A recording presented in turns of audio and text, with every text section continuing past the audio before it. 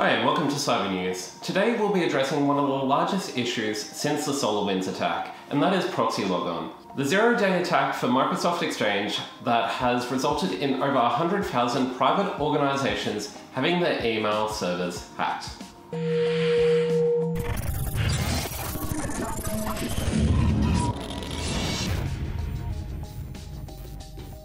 On the 9th of March, news emerged that Microsoft Exchange servers all the way from versions 2013 to 2019, which are typically used by private organizations to manage and store their emails, calendars, and more, have been hit with a zero-day attack. The vulnerability was confirmed by Microsoft back on the 10th of December 2020 and issued the Security Advisory CVE 2021-26855. Microsoft Exchange servers are the holy grail for attackers due to their wealth of information. The last vulnerability discovered for Microsoft Exchange was over 16 years ago, and this was discovered by the elusive Equation Group. Due to the severity of this exploit, it resulted in the President of the United States of America, Joe Biden, to make an announcement indicating that companies had mere hours, not days, to patch their system. This attack can be executed remotely and exploits a flaw within Microsoft Exchange server, giving an attacker remote code execution on the server, and thus being able to extract all mail and attachments hosted on that server. When you consider an attacker could reveal every email a company has ever sent or received, it's apparent that the damages are immeasurable.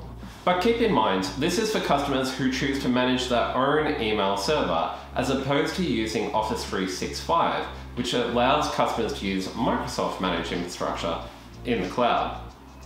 As far as we know, no Microsoft systems have been breached in this attack. As this attack is still relatively new, servers are still being exploited right now, and it appears that this exploit is actively being used by multiple other advanced persistent threats. So do we know who was behind it? Well, Microsoft believes that they've been able to track the attack back to the Hafenum group, otherwise known as APT3. This group is rumored to have associations with the Chinese Communist Party, and if true, this would mean yet another alleged state-sponsored attack from China against a Western democracy.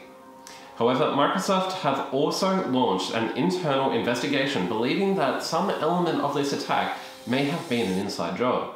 So do we know the attacker's motive? Well, not exactly, but it doesn't take a large stretch of the imagination to understand that having access to a company's entire emails would be extremely valuable, from anything including trade secrets to information about pending court cases, patents, or even social matters. In addition, attackers have been leveraging ransomware called Deercry to cause a total denial of service or wiping an entire email server's history. So what are the technical details? Well, this attack was carried out, as mentioned, by using a brand new zero-day attack for Microsoft Exchange. This leveraged a server-side request forgery vulnerability and has been given the name ProxyLogon.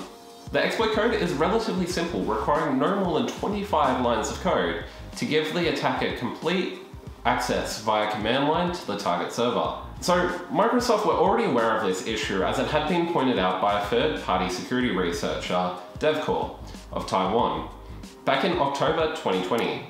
Microsoft released a patch on the 3rd of March and later on the 15th to simplify the process. Now it's standard mitigation within Windows Defender.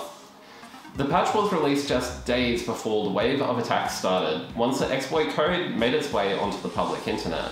Over the next coming weeks, we can expect to hear more speculation of the origin of the attack, as well as hearing the fallout from the companies who have been affected.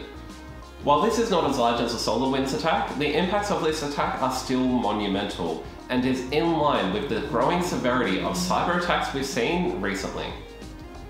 But that's all we have for today's news highlight. Be sure to like, comment, and subscribe, and I'll catch you in the next one.